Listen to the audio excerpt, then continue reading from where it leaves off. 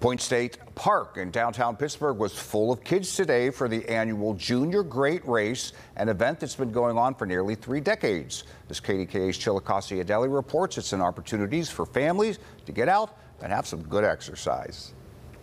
Okay, this is the 29th year of the Junior Great Race. Over 500 kids participated today.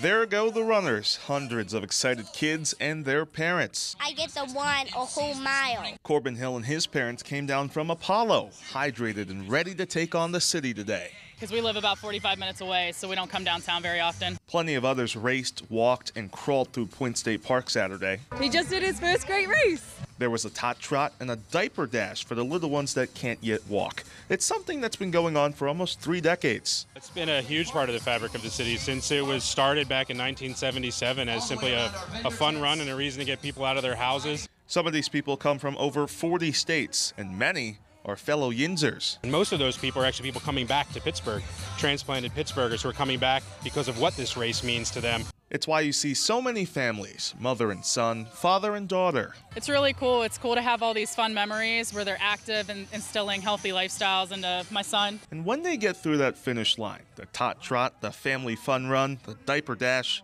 I think he needs more snack. He needs some energy. I'll take that and a medallion for that hard work.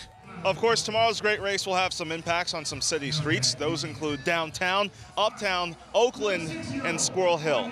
In downtown Pittsburgh, I'm Chilekasi Adele, KDKA-TV News.